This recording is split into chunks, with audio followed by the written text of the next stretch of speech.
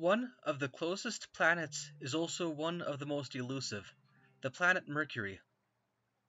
Because Mercury is so close to the Sun, it is only ever visible for a few minutes after sunset or before sunrise, and even that for only a few days a year.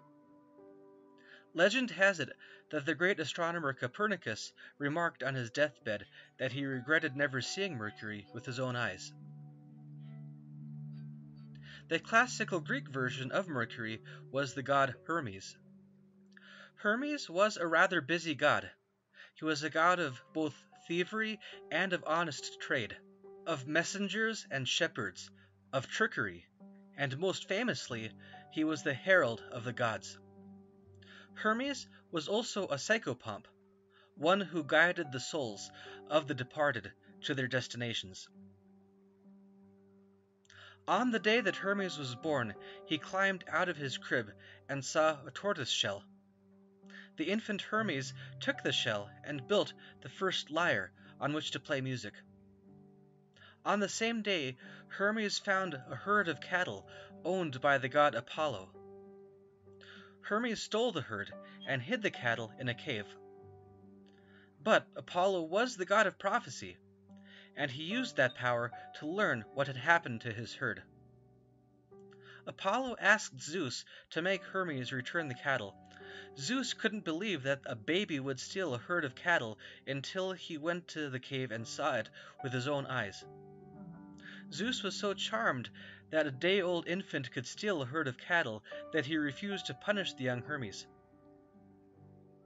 And when Apollo saw the lyre that Hermes had made, Apollo agreed to trade his herd of cattle for the lyre willingly. Not long after, while tending to those cattle, Hermes fashioned the first shepherd's flute. Apollo also desired this instrument, and so he traded his golden staff for it, and also agreed to teach Hermes the power of prophecy. And so the two gods became close friends. On another occasion, Hera caught her husband Zeus in an affair with a young woman named Io. Zeus tried to hide his infidelity by turning Io into a cow. But Hera was not fooled, and asked Zeus to give her the cow as a present. Zeus was unable to refuse without admitting his guilt.